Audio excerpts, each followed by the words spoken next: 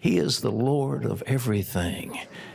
And he wants us to know his power. He wants us to experience his power, that we might sense the power that raised Jesus Christ from the dead, that we might know resurrection power. And there's no way we'll learn that except through the power of the Holy Spirit. And the one prayer we should have when we talk about a prayer meeting is that we might know God better. And he gives strength and health and life to every one of us.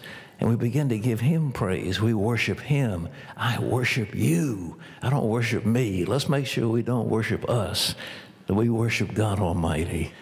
So just join now as we're joining together. Father, we pray together right now. We ask for the power of God. We ask for this world we live in, Lord.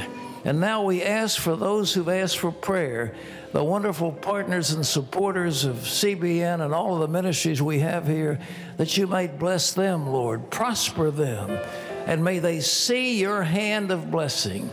In the name of Jesus Christ of Nazareth, we ask it.